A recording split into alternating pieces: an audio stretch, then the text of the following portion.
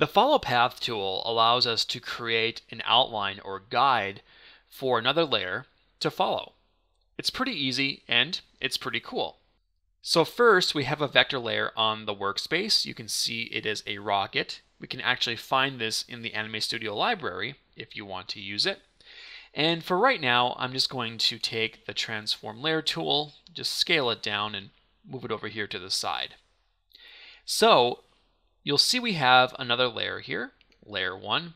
We can just use this for our guide. Now, if you don't have a layer here, you can always go up to New Layer and then Vector to create a layer. In this case, we will name this layer Guide.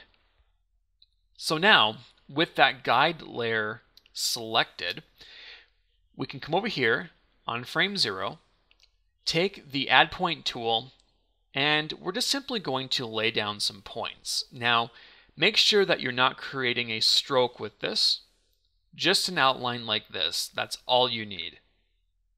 So now, we can come back here to the rocket layer. We'll come over here to what is called the Follow Path tool. So click that, and you'll notice now that you have a red outline indicating the guide on the previous layer. So let's page forward to frame 1, and then let's click right here, just right on the edge of the left part of the guide. Now your rocket will probably move a little bit. You can see it moved off a little bit, but that's okay. We'll correct it here in a little bit. So now move to, let's say, frame 120, and then click on that right side of the line, and you'll see that the rocket moves. So now we can come back here to frame 1 here, and then we can take the Transform Layer tool, and we'll just move the rocket over here so it's closer to the line. So you can kind of see like that.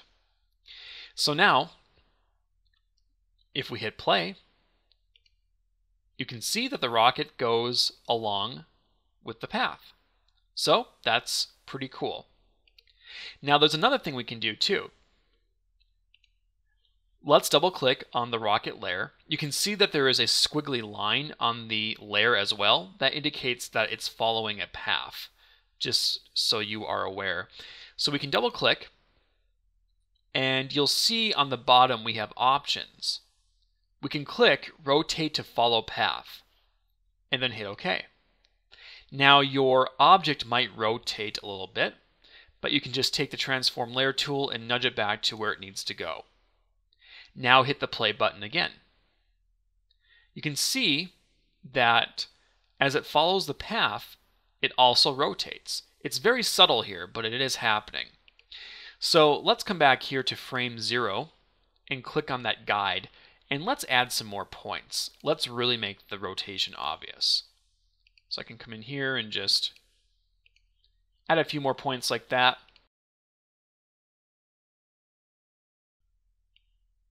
I'll just come down like this and up with my lines. So something like that. So we go to frame 1. You can see already that he's facing the right way. Click, and you can see now that it rotates as it follows the path. So that's pretty cool. Just remember, when you use the Follow Path tool, you may need to adjust the layer slightly with the Transform Layer tool if it does move too far off the path. So what this means is you can offset your path so that you don't have to have the layer on the path itself. You can have it anywhere you want on the layer and just have the Set Path tool then set the motion for it.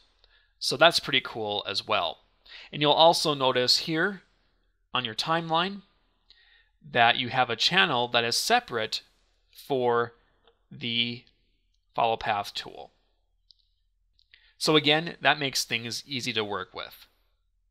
If you'd like more information on Anime Studio, please visit the official Anime Studio website at anime.smithmicro.com. Thanks for watching, guys, and we will see you next time.